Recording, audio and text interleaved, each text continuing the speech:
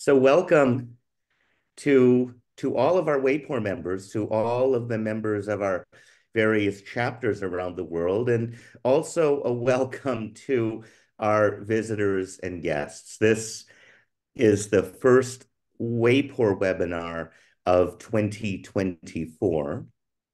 And for those of you who are familiar with WAPOR webinars, you know that we try to have 8 or so a year, and we try to focus on a mixture of methodological topics, of substantive topics, and of regional topics where we share the expertise of our many members and affiliates around the world focusing on regional issues. But this topic is one of our substantive ones. And we started thinking and talking how we really wanted to do something related to the environment. And of course, there are a lot of ways that might be done. There's some very popular ones, but one thing that is perhaps less promoted but critical in thinking of the impact of environmental change is water and water security. Water being something that is critical for health, for nutrition, for agriculture, and for security. And in keeping with our WAPOR interests, we wanted to focus on ways of thinking about and conceptualizing and operationalizing and understanding this and measuring this. And so we're just delighted to have and honored to have a couple of researchers, Sarah Young from Northwestern University and Pablo Parás from Data OPM in Mexico, talking about a new way to measure water insecurity, which is a set of scales, survey scales, that measure water insecurity experiences. And so they're going to share this work with us. I know many of our researchers here are often looking for ways of measuring something, and indeed one of the strengths of WAPOR is that we have people who do research in so many different countries, and one of the real strengths of cross-national research is that by having identical validated scales, we're able to measure things in different cultures, contexts, settings, and water is something where there's a lot of variation and a lot of change, and something that's just critically important. So I am just delighted to be joined by Sarah Young and Pablo Parás. Sarah will talk first, then Pablo will talk. Sarah is an associate professor of anthropology and global health at Northwestern University in Chicago, although she's joining us now from Cambridge, England. And her research is focused on quantifying human experiences and problems with water and unpacking all of the various issues related to that in terms of nutrition, health, and well-being. And so she's going to share this scale with us today. And Pablo Parás is the president and founder of Data OPM in Mexico. He was the director of the Center for Public Opinion Research and associate director at MORI from 1997 to 2003. He's been producing and analyzing market and public opinion data in Mexico and Latin America since 1990. He's directed more than 200 surveys. And I would just like to say Pablo has been fantastic in offering omnibus surveys in Mexico and encouraging and working with academics, including some of my students, to add questions, which is just one of these wonderful ways that as researchers we can all share and grow and build by putting things together. So without me taking up any more time, I'm going to ask Sarah and Pablo just to share with us the Water Insecurity Experience Scales and some of your research. Thank you, Chase. Thank you so much for having us here. It's really an honor to be with the WAPOR crew. I hope that you feel comfortable to interrupt with any questions, or at least type them into the chat box if I'm giving the right instructions here. Because I want to be talking about what's useful and interesting to you. Professors are good at blathering on, and I don't want to do that. So I am going to talk today about water and water insecurity. Yes, okay, great. I can change my. I'm going to talk about, you're going to hear me say H-WISE and I-WISE a lot. So let me tell you what that stands for. H-WISE is Household Water Insecurity Experiences Scales. And I-WISE is just the same thing, except measuring at the level of the individual rather than the household. And both of these scales consist of 12 questions. They take 3 minutes to administer, and they're completely open access. So you can get to them by going to wisescales.org, and you never have to talk to me again. You can talk to me. I welcome you to talk to me, but it's out there for the world. And I'm going to talk you through what the insights are that they offer before I kind of explain what they are. But this should give you this sort of opportunity to say like, nah, I can do something better with my next hour. Like, oh, hey, I want to be part of this kind of new way of thinking about water. And then I'll return to this slide at the end. So these WISE scales are offering new insights, and I'll show you those new insights that they're offering. And they're doing this in a few ways. They're bringing a human voice to a sector that's been really dominated by infrastructural and engineers measuring things that you can touch. But these are much more proximal to human well-being than standard indicators, because we're not saying, is there water out there? We're saying, is there water in my life the way I need it to be? What's particularly interesting to, I think, pollsters is that these data are gender disaggregated, because when you're measuring at the level of the individual, then you can see what the differences are between men and women or any other individual characteristic like ethnicity, like religion, like education. These WISE scales have been used now in 50 or more countries, and we have shown that those data are comparable across time, so we can see changes across time in the same place. We also know that they work across infrastructures, across climates, across cultures. They are global. And they're not a heavy lift. I mean, the 12 questions take about 3 minutes to administer. That's the time that Gallup has quoted us on, and time is money on polls. So 3 minutes is a fair estimation of the burden. And the analysis is really quite simple. It's just arithmetic, multiplication. For those of you who know food insecurity, this type of questions will be familiar to you, because we talk about the Water Insecurity Experiences Scales. The WISE scales is like the sister scale to brother food insecurity. And you'll hear more about that from Pablo, who is really fundamental in getting the Food Insecurity Experiences Scale to be the global phenomenon that it is. I'll also show you that these data have a lot of different uses, that they can be used for prevalence or for making decisions about targeting resources to see what the impact of big investments in infrastructure have been. And I'll also give you some examples of how they've been used for advocacy. So like these data we are seeing already make things happen. And point number 8, this is scary. Accountability is a very scary word, but we're seeing that political leaders are saying, and we can use these data to hold stakeholders accountable, which is both appealing and scary. But for all of these reasons, these WISE scales are being talked about as being in the post-2030 Sustainable Development Goal agenda. I mean, problems with water are not going away anytime soon. And there's agreement that we need better data. So this is a slide that I used when I presented this to the water group at the World Bank. I don't know how closely all of you follow the mission statement of the World Bank, but for those of you who don't follow it closely, you should know that they recently changed their mission.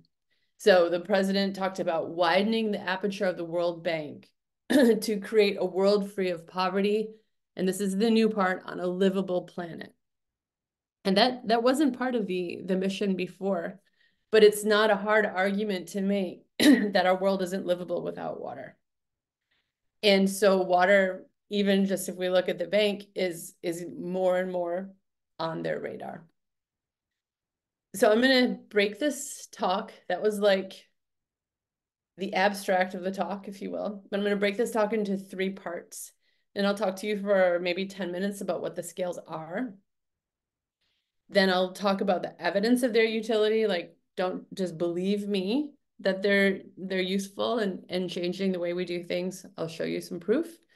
And then I'll talk about the opportunities that exist here. But again, if you have any questions during this, please type them in, and Chase will interrupt me with them. Okay, so the backstory. This is the kind of story that doesn't go into all the peer-reviewed articles that we write. And this is me as a baby assistant professor 10 years ago in Kenya. I had $1 million from the National Institutes of Health to study food insecurity and its role in maternal and child health. And I can't remember if Chase said my training. So I'm trained both as an anthropologist and as a nutritionist. So with my nutrition hat on, I know very well how to measure food insecurity.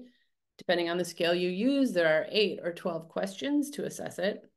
With my anthropologist hat on, I wanted to make sure that I was asking questions to these moms that were relevant, that they were asking about things that mattered to them.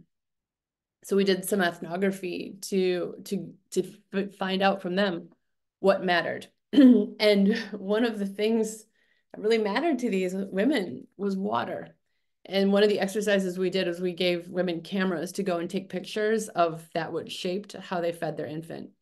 And this is a picture that a woman took. Now, you can't quite see that her... Can I just ask, can you see me? I can't see myself, but can you see the video of me? Yes, we Yeah. do. Okay, great, thank you. Okay, so I can use all my hand motions. So this woman's belly is out here. She's very pregnant. And you might be wondering, though, why is she going to fetch water? Because there's a big water tank behind her. Well, her mother-in-law, stage right, stage left, is not letting her use that water tank. So she had to go very far to fetch water and ended up going into premature labor with, serious consequences both for her and for the eventual infant. I thought, like, water, wow, I'm here studying food, but water really matters. And so I wondered, could we measure water insecurity in this panel study? I mean, it was beautifully, if I can say, beautifully set up study where we were measuring food insecurity at all of these time points. So every black dot, we were measuring food insecurity. I thought, let me just add water in here as well. I went to see, ran to the literature, eager baby assistant professor, to see how people were measuring water. And what it turns out that water indicators at that time, or what was available then, didn't measure consumer perspectives. So looking at different indicators, people say the word water security a lot, but for those of you who know food security, the term, it's used to cover all manner of sins. I mean, food insecurity can mean undernutrition, it can mean hunger, it can mean lack of dietary diversity. Well, with water, people were using the term water insecurity mostly to measure physical availability. So like, is there water? If you take all of the water in Kenya and divide it across the people in the country, is there water?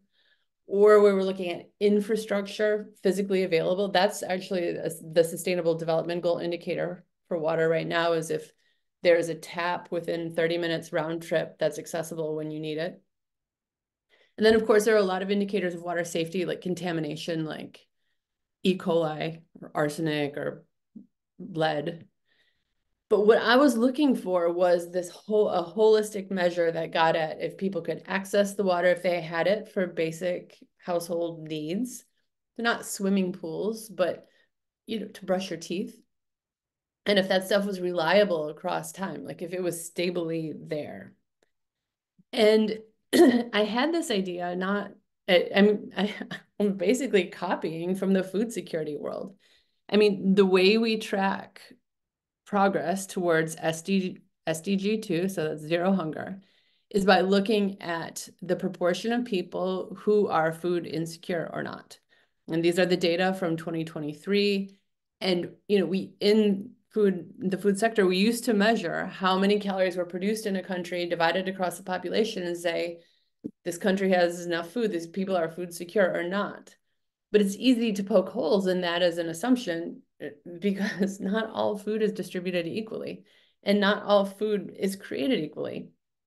So same thing for water. We can't rely on knowing what's out there and dividing it across the number of people. So let me give you an illustration. Let's go back to this mama. Using the standard water indicators, she would be fine because Lake Victoria is not far away. It means there's water physically available, not very far away. And according to the infrastructure indicator, which is the SDG indicator, there's infrastructure on the property, on the premise. But we know she wasn't okay. So I had to do something differently. So in 2018, we created the HY scale. Remember, that's the household version of this scale. And that was no small task. I mean, to do that, we collected data in 28 sites from 8,400 households. And we picked these sites. These sites are not, like the one in Mérida is not representative of Mexico, but we wanted to pick places that really stress tested the questions to figure out which were garbage and which might actually be universal. So you can see places on here with high density population. You can see places with very little infrastructure, very hot, very cold, and so on. And this was a labor of love. There was blood, there was sweat, there was tears, there were statistics, and all of that is not what I'm going to talk to you about today. All of this stuff, if you go to yscales.org, you can see all of the papers that underpin how we made the scale. Those are there. What I do want to tell you about is what the items look like, you know, how the scale manifests. So we have the HYs and the IYs version. We started with the HYs in 2018. Gallup broached me about working with them in the Gallup World Poll. So we revised the scale to be, we really just modified it to change the stem. So how often have you, is IYs, how often have you or anyone in your household is HYs? And then the questions themselves are the same. I'll show you the questions on the next slide, but I just want to show you how the scoring works. So if you sometimes have to change the food that you eat because of problems with water, you would score a 2. If you are often or always angry about your water situation, you would score a 3. There are 12 items, so the range is from 0 to 36. Like I said, it takes 3 minutes, and these questions are open access, so they're out there for the world. There are many translations available. And there's also a user manual that we created right after we did the HYs. So we don't yet have a manual for the IYs, but it's really quite similar. Here's the full phrasing for the questions. I'll just let you look at the screen for a second, and along the right, you can see some of the languages into which these questions, generally it's mostly IYs, but some of these are HYs, some of these are IYs, have been translated.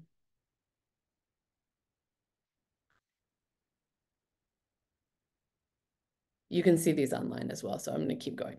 So where are we at? At this point, the scale is developed. We saw the need, the scale is developed. My hair is getting gray, but it's out in the world.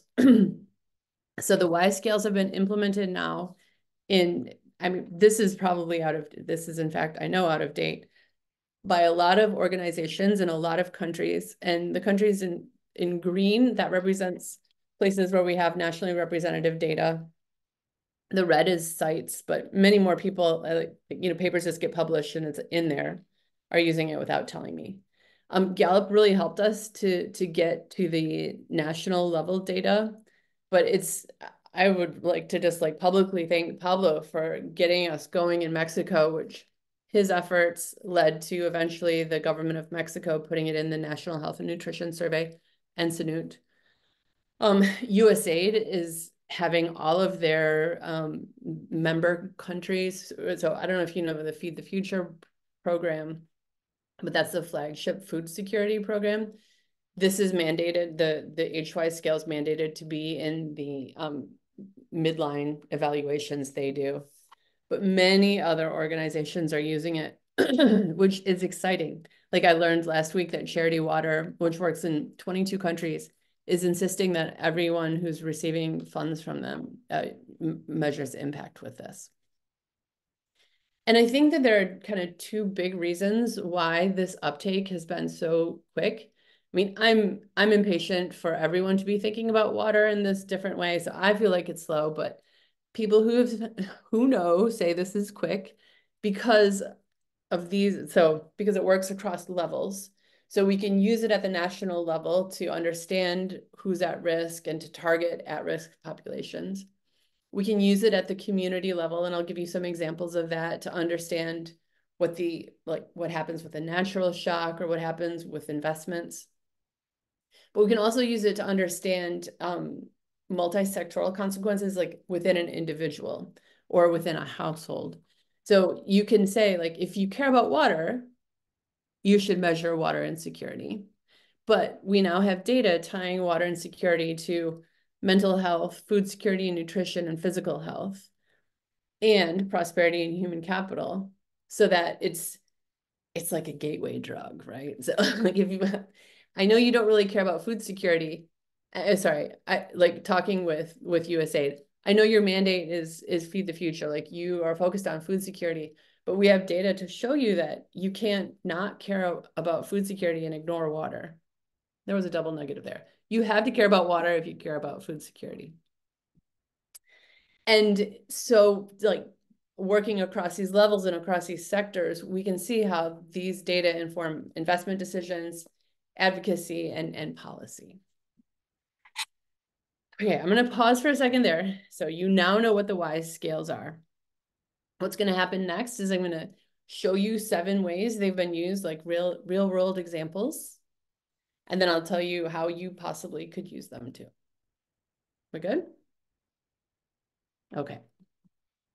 So one of the things we've done is make what I call these country one-pagers, where if you are interested, like I presented these data to the Egyptian government and say like, okay, so this is what the prevalence of water insecurity looks like in your country, but then we can go deeper into what are the 12 experiences and how does it differ between women and men. And what happens with this is that you can show which groups are left behind. I mean, the tagline of the Sustainable Development Goals is like, leave no one behind. But if we're not measuring at the level of the individual, we don't know who's being left behind. So I'll just unpack those country one-pagers for you. So with the IWISE scale, we can see how water insecurity varies by individual characteristics like gender. So this is Brazil. And in Brazil, there aren't big gender differences. We can also see which age groups are more vulnerable to water insecurity, and that's the 25 to 34-year-olds. And these two, like the two key words to convey what IWISE does is that it's more precise because we're measuring it at the level of the individual. So it's more precise than current WASH indicators. WASH stands for water, sanitation, and hygiene, by the way. But it's also more holistic than current WASH indicators because we aren't just talking about drinking water or drinking water infrastructure. You saw that the 12 questions include like hand washing, psychological dimensions of water security, nutrition dimensions, and other stuff. It's definitely more broad than drinking. But we can look at household characteristics, so we can see how water insecurity varies. So on the top, the far left is the lowest per capita household income quintile. So like the poorest people are on the left and the wealthiest people are on the right. And as you would expect, water insecurity goes down as income goes up. But what I think is really striking, and we see this in many, many countries, water insecurity doesn't go away in the highest income bracket. It's an issue for many people, many places. Okay, so what have these data done? A lot of people are talking about you can use different terms, equity, gender inclusivity, but as to our knowledge, this is the only global indicator that is at the level of the individual. And it was a huge boon when the WHO and UNICEF used the iWise data in their report that came out this summer to show differences in gender disparities, or in gender equity with water insecurity. I mean, they are seeing the value of this. It was a good day. The Asian Development Bank cares a lot about equity, and we're like on the cusp of them paying for nationally representative data for most of the countries in Asia. Then the director got switched. So that was a bummer. We were so close. But that will happen, I hope, maybe with some of you, to really get data that paints, remember that map that you saw with the green countries. I want to paint that map green. I mentioned food security earlier. I'm going to show you some global data. So the FAO has commissioned Gallup to collect food insecurity data every year in all the countries in which the Gallup World Poll works. And we were so fortunate, and Gallup kind of did good planning so that the iWise module was in not just the same countries, but in the same households as the FIES was. So we had data from, I don't know, 31,755 households in 25 countries. And we could see that this is the odds of being water insecure. This is the odds of being food insecure. So that if you are water insecure, if you scored 12 or higher on a range of 0 to 36, and I can talk about cutoffs if you want, that people were 2 to 3 times more likely to be food insecure than those who weren't water insecure. And this is a huge odds ratio for any public health outcomes. And this has really made FAO pay attention to water. If we care about food insecurity, we have to pay attention to water insecurity. It's also promoted interagency dialogue. So I've been learning about how the UN works and how just policy works. And it always surprises me that anything gets done because we're so incredibly siloed. These people do health and these people do agriculture. But this has been great in getting EME, FAO, and people in the nutrition division and the statistics division and UN Nutrition to come together on, it was World Food Day, the theme was water this year, to say we need to be acknowledging, measuring, and acting on water and food for nutrition, water for food nutrition. I'm going to take you to a different part of the world now. So in Australia, maybe 2 years ago, some Aboriginal ladies wanted to measure water security, and they found me, and I told them about the HY scale, and they went away and they administered it in this particular city called Walgett. It's kind of in the middle of nowhere it's not the middle of nowhere. It's 8 hours outside of Sydney. And they measured water insecurity and food insecurity in their community, and they found that it was very, very high. It was something like 43%, I think, of this particular town was water insecure. And they wrote a policy brief that got the attention of the Australia Broadcasting Corporation, which in turn got the attention of the local Minister of Water, and really made things happen. In fact, not all of the problems are solved, but this minister basically decided that she would do what the people who had been asking for a long time, which is to change the source of water. And they had been telling their stories for 10 or 15 years, and they'd been doing water testing to show some of the issues with the water quality, but it just it wasn't compelling. Because how many parts per million salt in the water was just not as compelling as some of the data that could be generated with the Y scale. X proportion of people were angry about their water situation. Policymakers don't want their constituents to be angry. This makes them pay attention even if they don't care about water. So it was really it was exciting to see that the community could take the scale, implement it, and make action happen. And the other thing I wanted to add to that is that with Gallup, we had done nationally representative sampling in Australia. I mean, maybe somebody on this call is the one who did it. And we know that the prevalence for all of the country of Australia is like 1.5%, 1.6% is really low. So the contrast that having these nationally representative data could offer to, to put into context just how bad things were in Walgett was useful. I talked about accountability earlier. I'll just drive this home. So the Y scale can evaluate impacts of projects. And Oxfam was an early adopter of this is the HY, which I'm eternally grateful for. And what they did was they had an intervention group in Sierra Leone, and then I think it was like 900 other people who were comparable, but did not have the intervention. And what you can see is the mean score for each of the items. So remember, the answers are never to always.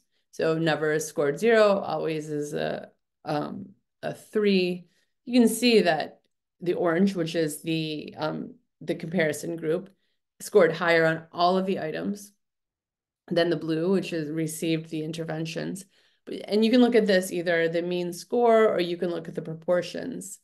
And these numbers are like quick to understand, much more so than the like fabulous ethnography that I write, or even more detailed breakdown of like which items are changing. I mean, this really gets people's attention, and you can see if there's a difference and if not.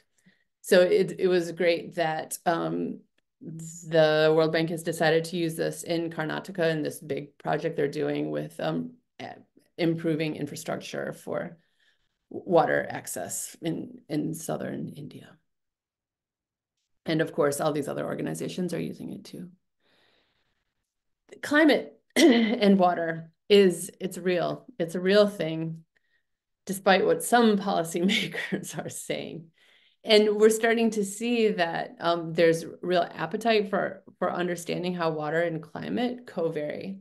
So we've given some webinars with people who are working in small island developing states.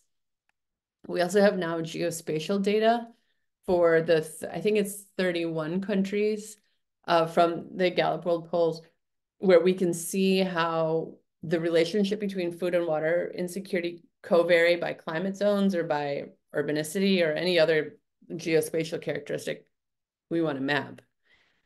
But I love this saying, if climate change is a shark, water is its teeth. So I was in Dubai in December to present the first look that we've had at how water insecurity experiences and climate events co-vary. And that's what you're looking at here. So this is from something like 38,000 individuals in the Gallup World Poll. And then using a database called, it's like, I should have had it on here. Did I have it on here? It's like the Global Disaster Climate Base, MDAT. And we looked at what water security looked like for people who had been exposed to a month or more of floods, a month or more of big storms, or a month or more of droughts. And what you can see is that exposure to too much water or too little of water is associated with more and more severe water insecurity. And that's when we control for all the things that we would expect to also shape water insecurity. Last example is from Mexico. And this is using water for WISE data to inform efforts for poverty reduction.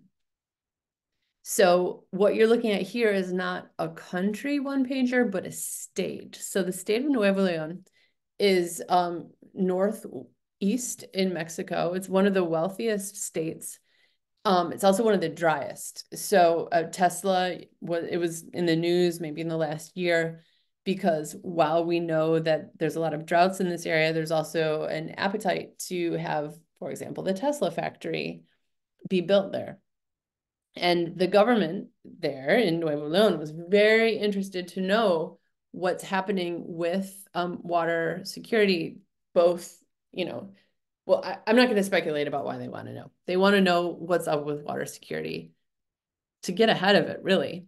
And you can see here, this is another example where we would have the nationally representative data on the right. 16.5% of Mexicans are moderately to severely water insecure. But in Nuevo León, it's 42.6.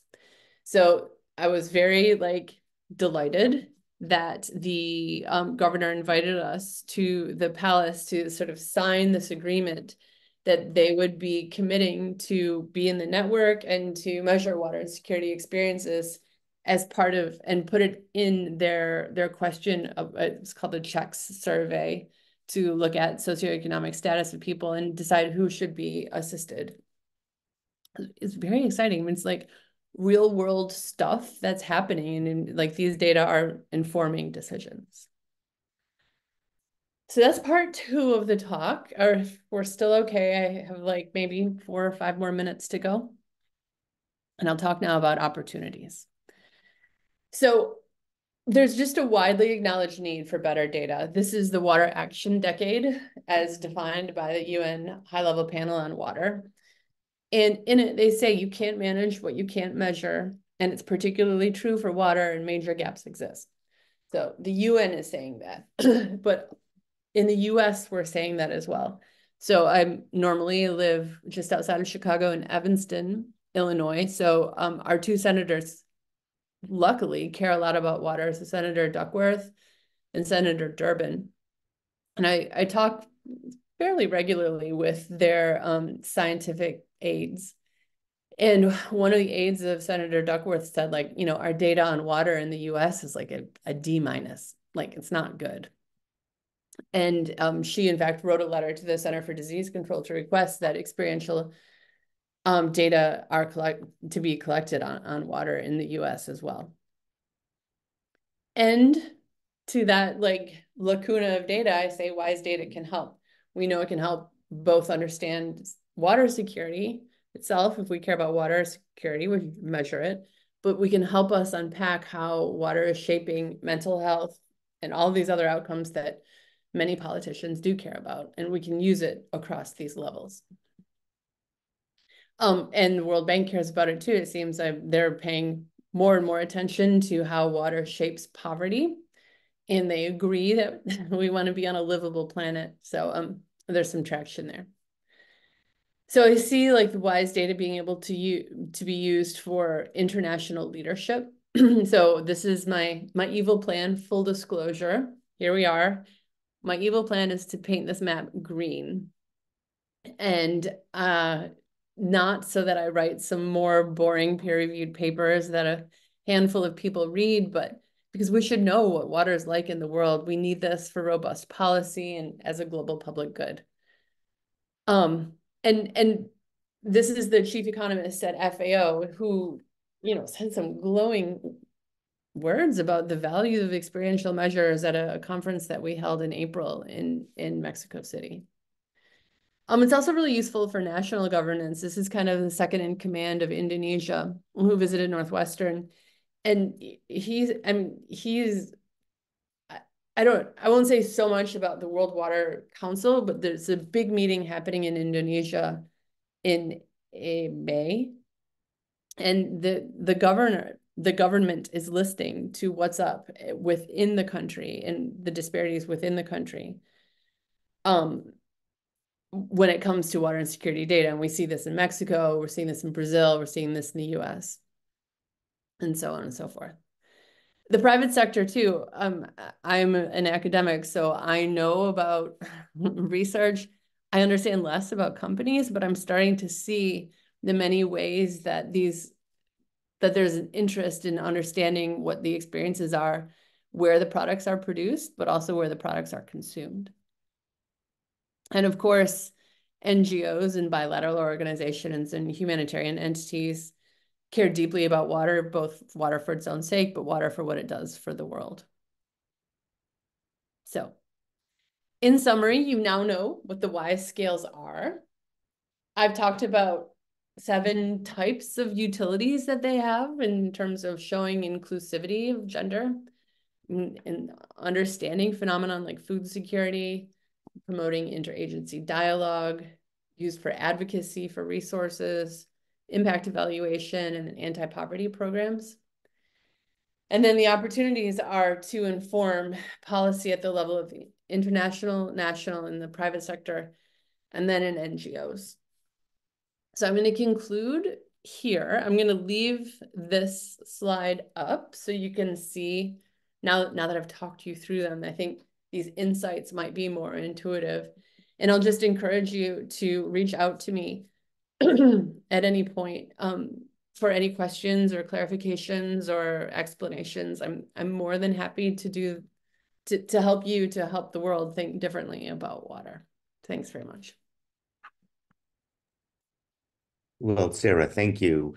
Thank you so very much for this really, really interesting, important presentation. Pablo Parás is now going to talk with us about kind of some applications in Mexico.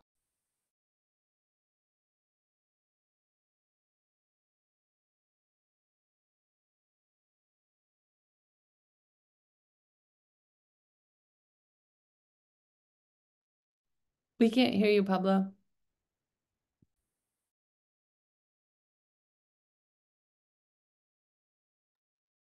There we go. Can you hear me now? Yes. Constanza, Chase, the rest of WAPOR, thanks for the invitation. I'm just the local pollster here. Sarah is the real star, and I have 3 objectives with the next 10 to 15 minutes. I want to try to share with you my experience in Mexico using both the food insecurity scale and more recently the water insecurity scale, and convince you that it's a real opportunity for local pollsters and has many potential benefits.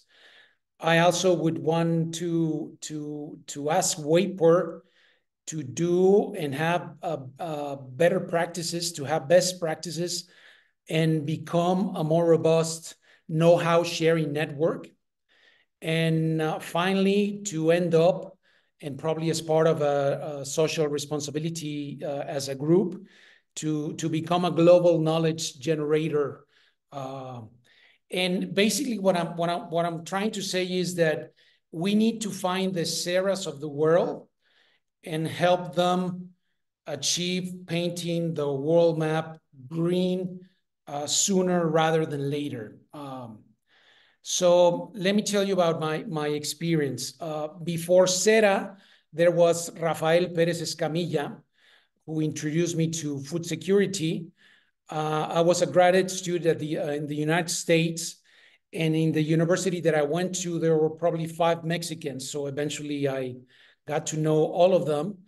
And Rafael was one of them, and he's an expert, globally recognized expert on food security, one of the leading ones in Latin America. And he invited me to lunch one day, and we were talking about how he was advising the Brazilian government for the Fome Zero program to measure and implement monitoring of food insecurity in that country. And I naturally asked him, and what's the situation in Mexico?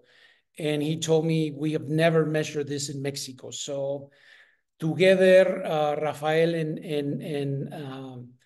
and I conducted the first measurements of food insecurity in Mexico. It was all done pro bono. We basically took the scale and put it in some of my polls, and this got the attention and of Mexican authorities, and we convinced the Americas Barometer to include the index in their 2008 national sample. And with that, Coneval, which is the office in charge of measuring poverty in Mexico, asked us for the data set in order to start complementing its poverty indicators.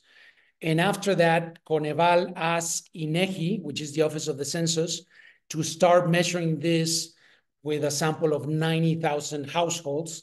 And INEGI and Coneval have been measuring this ever seen. So it's probably one of our biggest contribution as a small pollsters to have put food security in the radar of the important indicators that are being measured in Mexico regularly. Rafael and I got invited in 2010 to a meeting that FAO has every 10 years to present the case of Mexico, because they wanted to see if they can replicate that experience in other countries through local pollsters like ourselves. And they also had the alternative option, which was to use the Gallup World Poll, which meant a bigger investment. And they ended up doing, and they do a wonderful global measurement of food insecurity using the Gallup World Poll.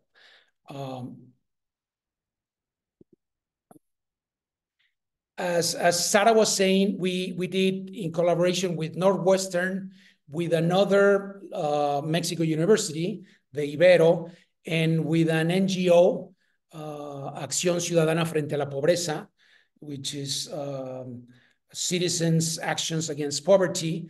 And they all shipped in, and we put it, we did not only the measurement, the first measurement of HWAS in Mexico, but also its validation.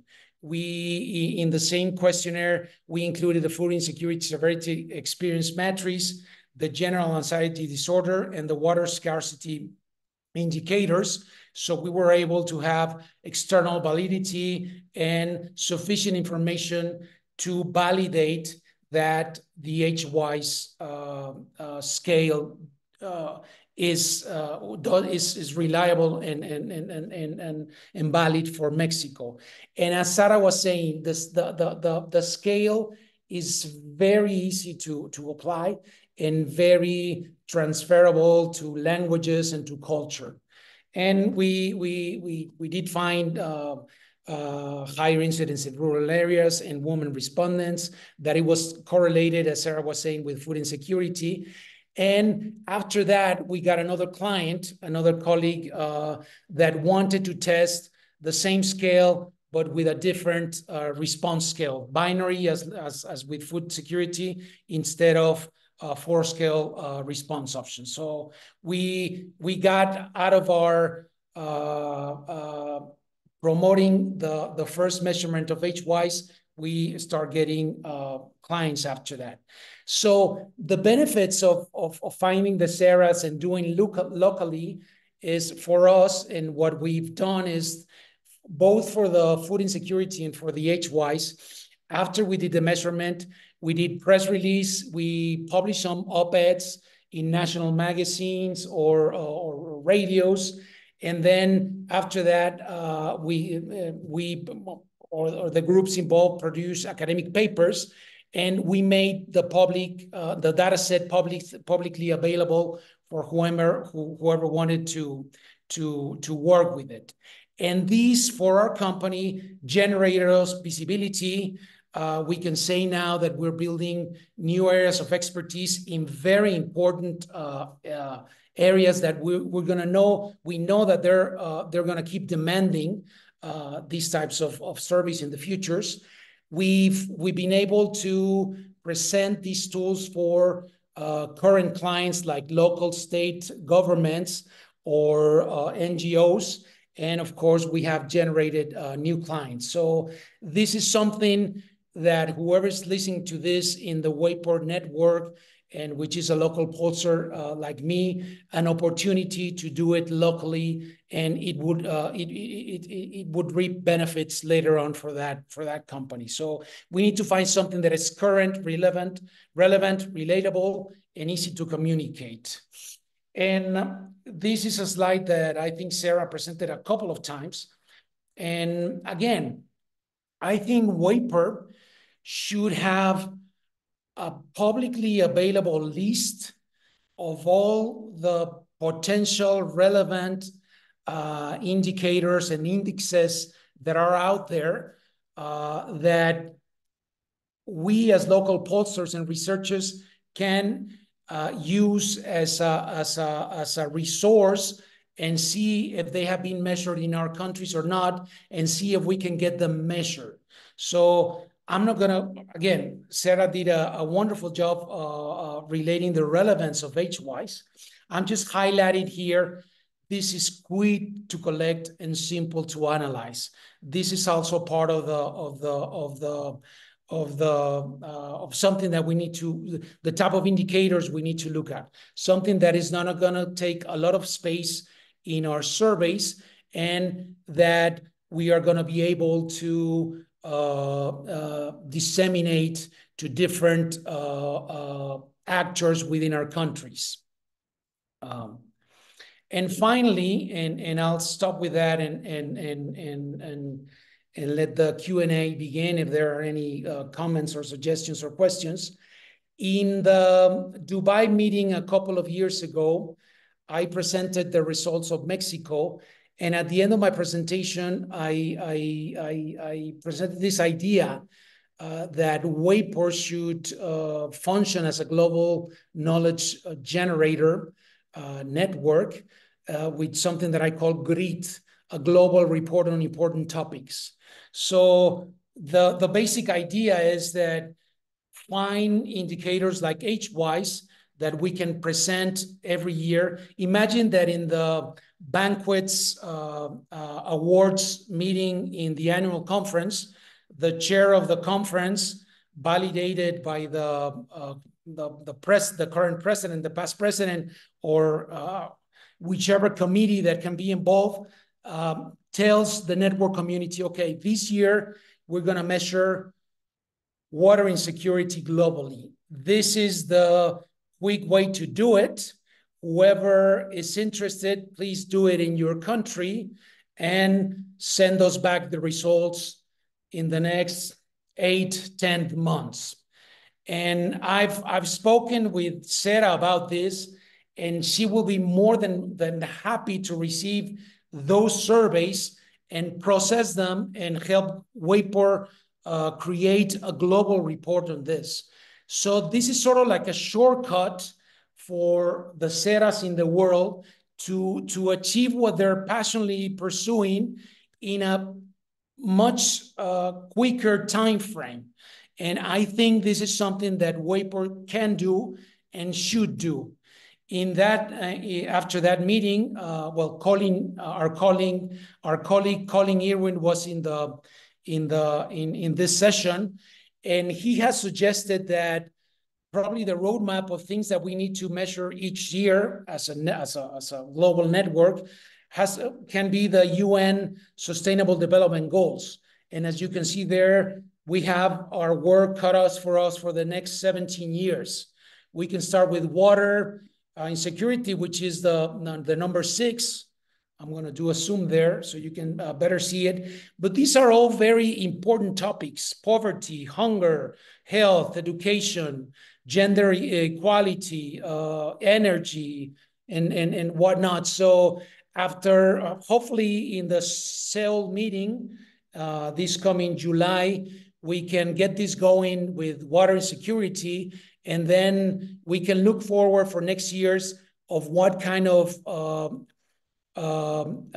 important topics we're going to measure as a global research network, and that could be a very important contribution of WAPOR. So that's sort of like my evil plan, as Sarah was saying. She has her, I have mine. I hope we as a WAPOR can get our act together, and I think this is very achievable with being very efficient with the resource we have available as a network. So I'll stop here, Chase, and give you the microphone and open it up for Q&A. Thank you. So, wow, Sarah, Pablo, thank you both very much. Very inspiring, and Pablo, a very ambitious but not unachievable sort of proposal. I look forward to chatting with you in Seoul about that and seeing this advocacy. I want to open this to the floor. If there are any questions, please submit them or put them in chat. And so we have a quick question for Sarah. What were the main challenges of the construction of the scale? And are the results different? I don't know how many of you work with professors, but I wouldn't say we're known for ease of compromise. You put 12 professors in a room, you'll have 13 ideas about how things go. So it was an art and a science to go from 32 items to take it down to 12. And even just for myself, it's hard to make decisions about what we wanted to ask and what we didn't want to ask. And every time we were wavering, like, should we add that or should we not?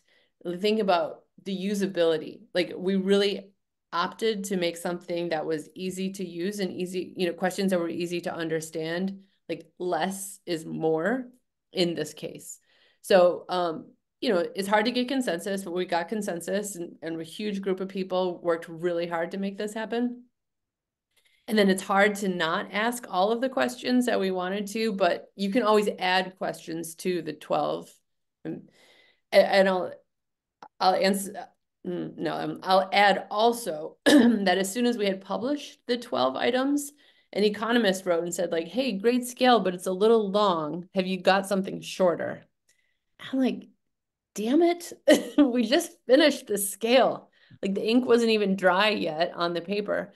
But a very wise person, his name is Ed Frangillo, he knows a lot about scale development. He said, like, basically, girl, either we can decide what the short version is, or we can let someone else decide what the short version is. So we also made an even shorter version that's 1 minute long. It's 4 items. I, of course, would strongly encourage the 12 item because you can talk about severity. So moderate, mild, severe, which you can't do with 4 items. And that was really handy in the time of COVID when everyone was doing everything by telephone and everyone was just driven crazy by it all. So that was handy and it's useful. I would still encourage the 12 item. The results of the household and individual scales, are they different? Not really, but there's a very interesting analytic opportunity to ask 2 individuals in the same household what the deal is. I call it a he said, she said. And in fact, that's going to happen in Kenya in January, where, I mean, the statistical analyses suggest that women and men are answering these questions in the same way. Like, there doesn't seem to be different gender differences, for example, in understanding them. There does seem to be different prevalences of water insecurity by gender. So generally, they don't seem different. And the questions themselves are the same with age-wise and eye-wise. But to know how they really differ, you would need to ask within the same household. And so that will be answer forthcoming, and it will differ by country, I'm sure. We do see themes. There's a couple of hygiene questions. So, like, washing your body, washing your hands. There's a couple of the emotional themes, but we're calling the scale unidimensional, like these, because they hang together differently in different places. And the purpose of this scale, the number one thing we're trying to do is get data that are comparable globally. So because some of the domains emerge differently in Asia than in Kenya, than in Africa, for example, we're calling it unidimensional and not breaking it up really. But you can slice it how you want. Great. Encourage any more questions. I have one, perhaps. I know, is the example, Sarah, you mentioned Australia, which is not a country which we would generally think of as having a lot of water insecurity overall, but we have regions that do, and I think that's probably true in most countries, where there's a lot of localized and regional variation. And I know Pablo mentioned doing a study of 90,000 interviews in Mexico, which I can imagine would let you drill down to some of those regional differences. How do you think about measuring that, for example, in something like the Gallup World Poll, where you're just going to have far fewer interviews and might not be able to tease out the areas where there might be sort of extraordinary differences between water insecurity in one place versus another?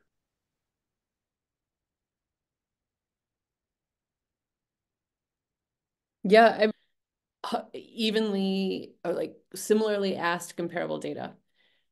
But there's also shortcomings, like unless you like oversample hard, you can't get at state differences, and you certainly can't get at county level differences. And that's where different types of polls are really critical. I mean, the other thing that we're not getting at all is any health data.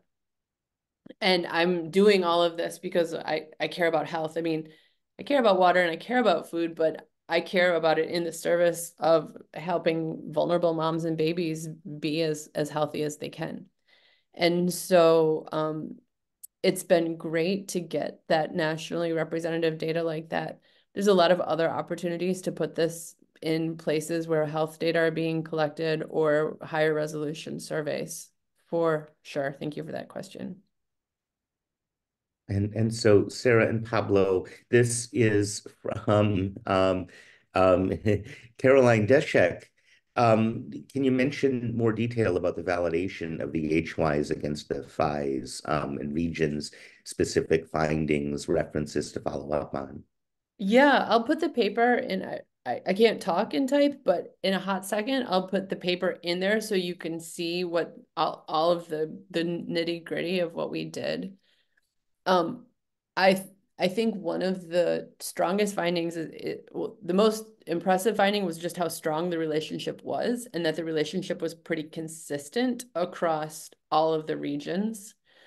In some analyses that we did for World Food Day, which, as I mentioned, was themed water this year, we looked at how if the relationship between food and water held by, it's called climate type. So Köppen did a climate classification. Like, are the relationships as strong where it's dry? Are they as strong where it's temperate? Are they as strong there was one other, I can't remember the third climate type, but we saw some variation. And that then begs the question that we can't answer with those data, which is why? Like, what are the pathways between water and food insecurity? Is it food production? Is it that you can't afford food? Is that are you too busy fetching water to have time to cook? I mean, we don't know what those are, but we can think of a lot of pathways. And, some we see in the United States. And actually, we saw this in Mexico too, in Nuevo León, that people don't have any water to cook with. So then they're drinking Coke, which is cheaper than water, and buying prepared foods, ramen and chips and candy, because you can eat those immediately. So I'll put the reference in the relationships held by region, and we can't look away from water now if we care about food. Those are the three. Pablo, maybe you want to add to that though. Just on your comment, Chase, I think whatever level that you can manage to get the first measurement, it can get the ball rolling. In our case for food security, the first one we did was Mexico City, and that helped us get interested for the national survey. And after that, for example, we have been able to convince local government at the state level, in our case, with at least 3 different government state levels. With HYs, as Sarah was mentioning in Mexico, the government of Nuevo León was interesting. I know this has been, I think, measured in Mérida and elsewhere. So I think the important thing is to get it out there and do the first, incidents that you can show to audiences, and that would get people interested, and you can then get them measured at different levels. And I don't know how quickly you guys do your work, but World Water Day is March 22nd. And there's that's a nice like inflection point. I was thinking about making some of our country prevalence data public, and that could be like those one-pagers for the 40 countries that are green. And that might be interesting and useful for, like, if you are working in Brazil, but you're working in one particular town or state, you could put into context what you found with the national data that we have. I'd be happy to share that. I'm wondering if you could talk a little bit, how stable or unstable do you think water insecurity is as a phenomenon? Is this something we need to measure once every decade, once in a lifetime, once every year, once every couple of months? What's the right, Oh, you great know? question. So I can tell you that in the NSNUT, so that's the National Health and Nutrition. Well, actually, Pablo, I'm sorry, I'm talking more. Would you like to answer that question? No, you're the expert. I'm just the poster. You know more than I do. Dang it. Okay. So in the NSNUT survey, which asks about water insecurity, it stayed at 16 something percent for the last 3 years. It's been asked every year for the last 3 years. But that's with a year-long recall, I do believe. The thing is that water insecurity varies a lot across the year. So I told you when we went from H-wise to I-wise, we changed the stem, like how often have you personally instead of how often have you or anyone in your household. That's one change. The other change is that we did a 1-year recall instead of a 1-month recall, which is what we'd been doing in other surveys because it's more precise. Like if you want to get at health data, you want a really precise exposure. But if you're trying to get at prevalence, you want to be able to compare across precipitation and differences in temperature across the year. So for the purposes of estimating prevalence in a country, if you have a 1-year recall period, I would go every other year. If you're trying to predict a health outcome like depression, I mean, I would measure it every month, then ask about the last, I mean, higher resolution data is useful, but to get at relationships, a shorter recall period is more precise, but for making comparisons, you want a year. That was a lot. Did that make sense? It does. It does. Thank you. And so Colin is making a note. Great presentation. We will take this forward in Seoul. So thank you, Pablo. Amazing that you reduced your scale to 4 questions. What were they? Could we do this for all the UN SDGs? I mean, we have reduced it to 4, but 12 is better than 4. 3 minutes only versus 1 minute, but okay, you can use the 1 minute. SDGs are monitored in different ways by there's different guarantors of it. And so sometimes it's survey data that are used, sometimes it's hydrologic data, sometimes it's all different things. So I don't know that this technique could be used for all the SDGs, but I do know that we are missing right now the human voice from the water sector, and this is I think a solution to enriching our understanding of water globally that I hope is taken up. What were the 4 indicators that you reduced things to? You would ask me that. It's on the website. I'll have to check. I'm going to misspeak, but I will grab that right now while we are talking. And there was a discussion. Great, thanks, Sarah. I've discussed this with Pablo before, some common interests in our work with food and water security and migrants. And I'd be glad to follow up with you more soon. I guess one of the things I'm thinking of, this brings up, migrants are a sort of special population. They're not geographically, they're almost by definition not put in a place. Are there other types of populations that maybe fall outside of our traditionally regionally structured surveys that we would think especially of focusing this on? So that's a fantastic question. So non-institutionalized adults, 15 or older, are who Gallup talks to. There's a lot of populations who that doesn't cover. That doesn't cover kids. I think we have a real opportunity to understand. I'm not saying that this should be used for kids. I think the scale is the starting point, but probably some mods for children. I teach in maximum security prison in just outside of Chicago and Stateville. The water conditions there are horrible. I had no idea that was like happening in the US. I think that we need to be measuring institutionalized populations like prisoners. Not that school is a prison, but schools also have a whole host of water and sanitation issues in many, many countries. So we're working on developing a scale now.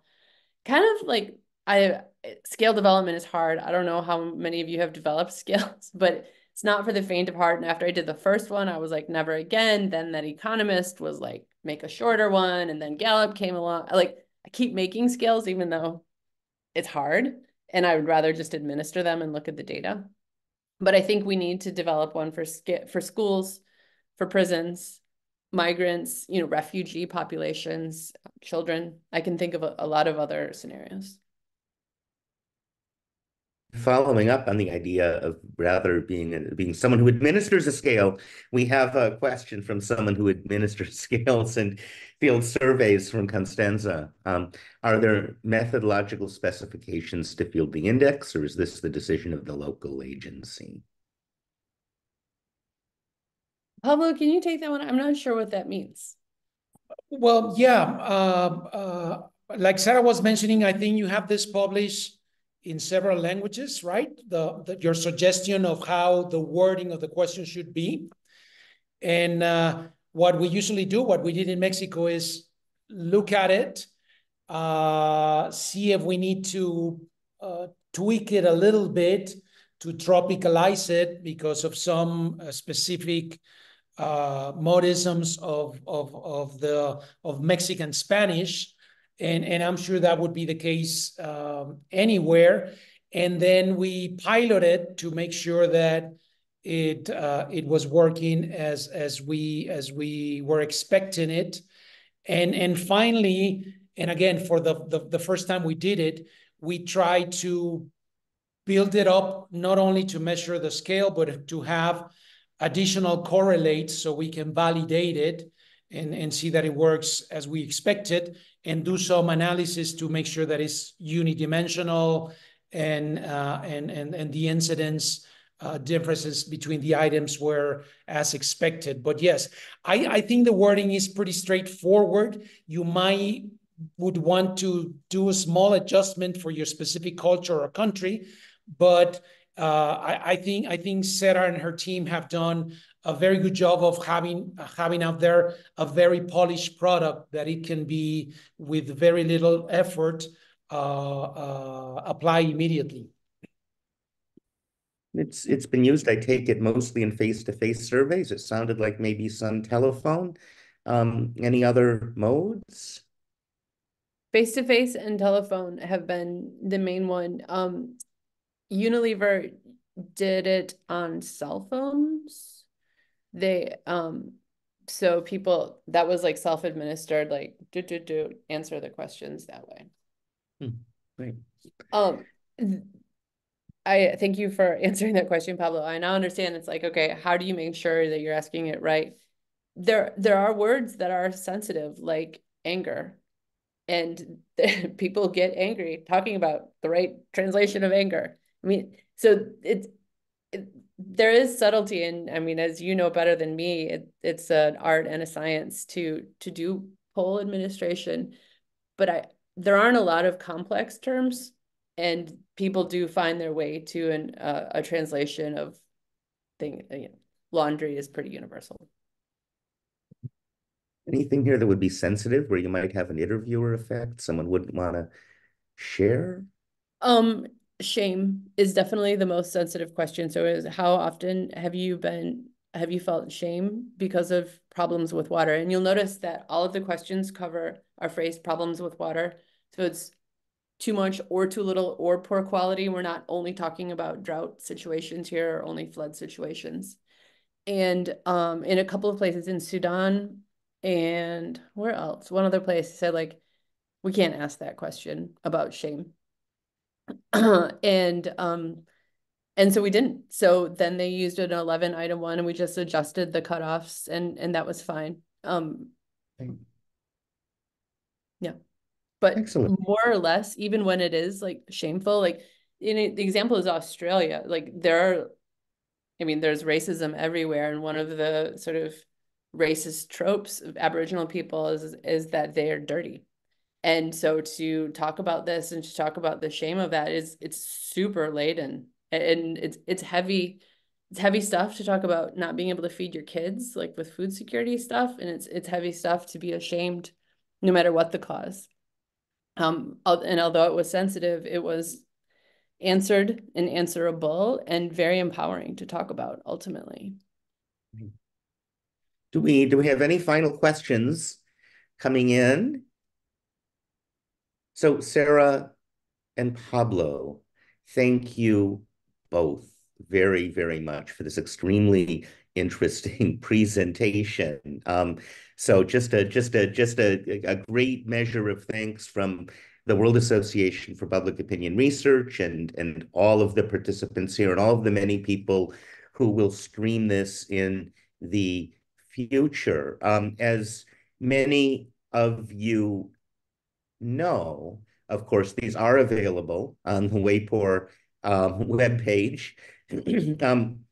And this is sponsored by the World Association for Public Opinion Research as part of its mission to promote international cooperation and exchange among commercial and academic researchers, journalists, and political actors.